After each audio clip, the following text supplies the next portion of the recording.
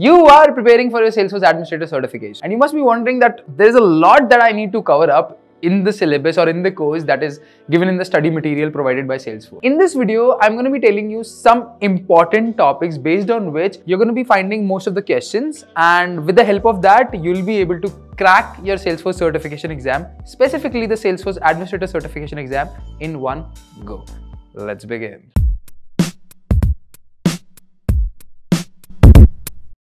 The number one topic that you actually need to master in order to crack your Salesforce Administrator Certification exam is automation. Automation basically means process builder, workflows, approval process, as well as the flows.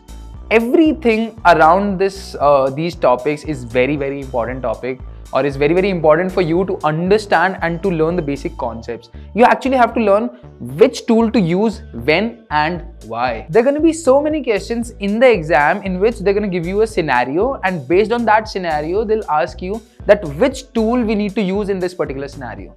That is something that you need to master, that is something that you need to ace. Though it is written that automation only includes 15% of the total weightage of the certification exam questions, but a lot of people have observed that there were way more questions from automation than what actually is written in the study material. In automation, you need to understand the different actions that you can do in different tools, like in process builder, what you can do, in workflow, what you can do and what you cannot do.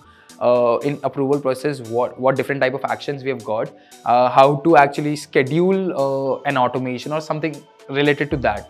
There are going to be so many questions out from this topic. If you master this topic, there's nobody who can stop you from cracking the certification. The second topic that you need to master or ace for cracking the Salesforce Administrator exam is data security. When I say data security, it includes organization-wide security, object level security, field level security, as well as record level security. You need to learn all of them and you need to master all of them in order to completely set up or implement the security model for a particular organization or for a particular org. In this also, you need to know that which type of setting or which type of permission we need to apply in which situation. There are going to be a lot of scenario based questions which will be given to you, and based on that particular scenario, you need to suggest the best security setting that we have to make in order to achieve that scenario or the condition in that scenario. Especially, you need to understand the differences between object level security and record level security and when to apply both. And also, you need to understand that profiles restrict the access and permission sets opens up the access. Similarly, on the other hand, OWD restricts the access on the record level security, and sharing rules or role hierarchy or manual sharing opens up the access. This is very important in order to give the right answer to a scenario-based question that they'll be asking you in the Salesforce certification exam. Talking about a Salesforce certified administrator who doesn't know data modeling is not a truth. So the third topic is data modeling, of course. We all know that there are so many things in data modeling. What exactly do we need to master? Like objects, fields, relationships. Relationship is a very important topic that you need to master, because there are going to be so many questions out there in the exam which are going to be based on to relationship. Like there can be many questions from other chapters as well, in which there are going to be a scenario in which there is going to be a master detail relationship given in the scenario, and which completely changes the answer of that particular question. So you need to really master the concepts of relationships in data modeling chapter inside the Salesforce platform, especially master detail relationship. Apart from that, there are going to be many questions based on the formulas that we have in formula fields, as well as validation rules. Validation rules is also an important topic, but preferably the questions on top of in the exam are going to be based on the formulas that we have in validation rules as well as in formula fields. And talking about formula fields, how can we forget about cross object formula fields? You need to master your concepts on cross object formula fields as well. Like what exactly that is, in which scenario we can create that, is it possible to do it like that, is it possible to do it like this. There are going to be so many questions out there in the exam based on cross object formula field, and you actually need to master that in order to give the right answer to that particular question. In data modeling, we have got one more very important topic, and that is record types.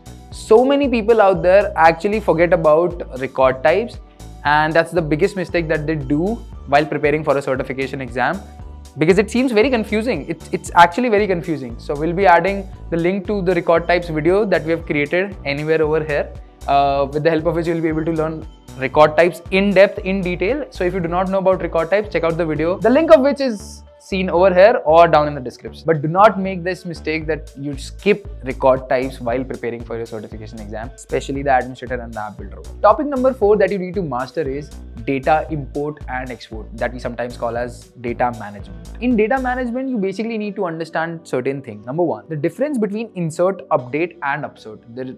There might be a situation in which you can get a lot of questions based on this, like if you're doing an update, if you're doing an upsert, if you're doing an insert. So all the questions from the data management chapter are gonna be stating these things only, like the situation is we are inserting the records, the situation is we are updating the records, so the situation is we are upserting the records. So you need to actually understand the difference between insert, update and upsert. After that, you need to actually know the differences between the different tools that we have available in order to import and export the data from or to Salesforce. You need to know the capabilities of all of these tools, like what we can actually do with a particular tool and what we cannot do with a particular tool.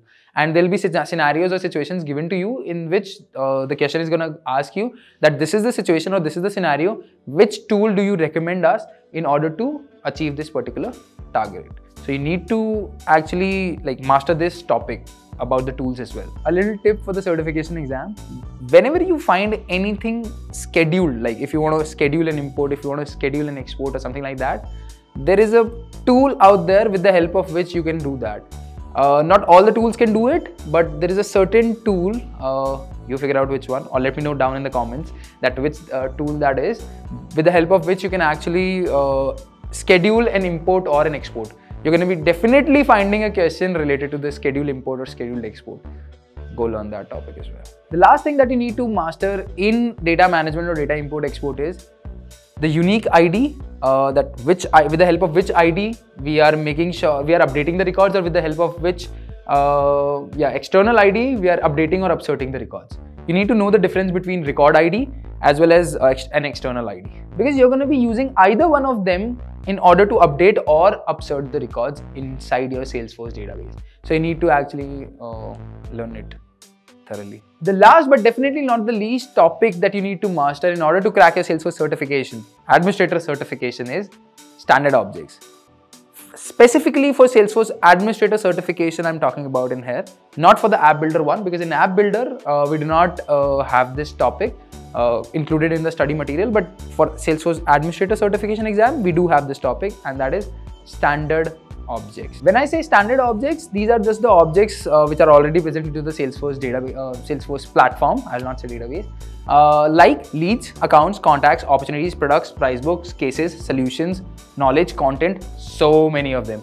You need to actually know the behaviors, the patterns, as well as the functionality or the usage of these different products which are already provided by Salesforce in order to be used by a particular business. So you need to master the need and the usage of all of the standard objects provided by the Salesforce itself, specifically the ones that I have took the name of right now. And if you are not aware about all of these standard objects, then there is a video that we are linking in here. Just go and check out that video, and the link of that video is down there in the description as well. Just go check that out. You'll be able to understand what I'm talking about. Majority of the questions in your Salesforce certification exam are going to be based on the standard objects only.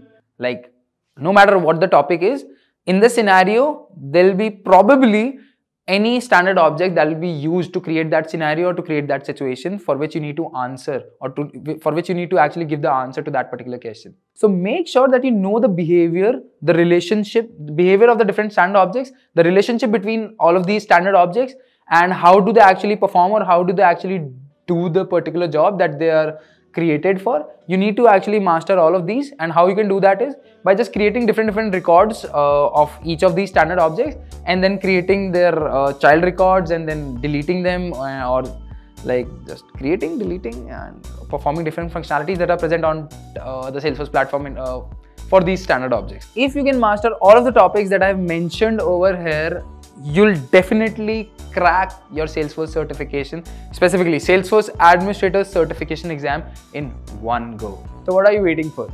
Go and learn all of these topics in order to crack your Salesforce certification exam. And once you've cracked the Salesforce certification exam, make sure to comment down over here, or you can tag me on LinkedIn whenever you're going to be posting your certification, or on Instagram. And don't forget to check out our playlist that we've created on YouTube, which will help you learn Salesforce Administrator from scratch, the link of which is attached down in the description. And if you like this video, give it a thumbs up, comment if you have any questions for us.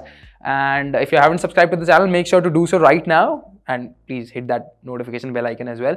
With that, I'll see you in the next video. Till then, bye-bye. Take care.